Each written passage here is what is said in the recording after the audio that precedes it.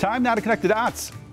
When we make the news make sense. Today marks 70 years since the U.S. Supreme Court struck down segregation in schools. Decades later, there's still a lot of work that needs to be done.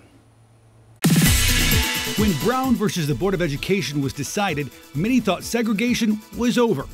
But that hasn't happened. Let's connect the dots. Right now in America, almost half of all Black and Hispanic students go to a school where all of their classmates are students of color. And many of them tend to be in low-income areas. In North Carolina, a study by NC State shows schools are more segregated now than they were in the 1980s. It blames the state's voucher program and the recent growth in charter schools.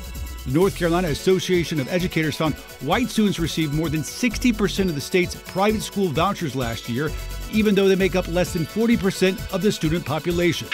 Charlotte-Mecklenburg Schools once considered a champion of integration, making sure all students have equal access to good schools. But in the years since, socioeconomic changes in the community created a new kind of segregation, forcing many students of color into schools with fewer resources. And that is connecting the dots.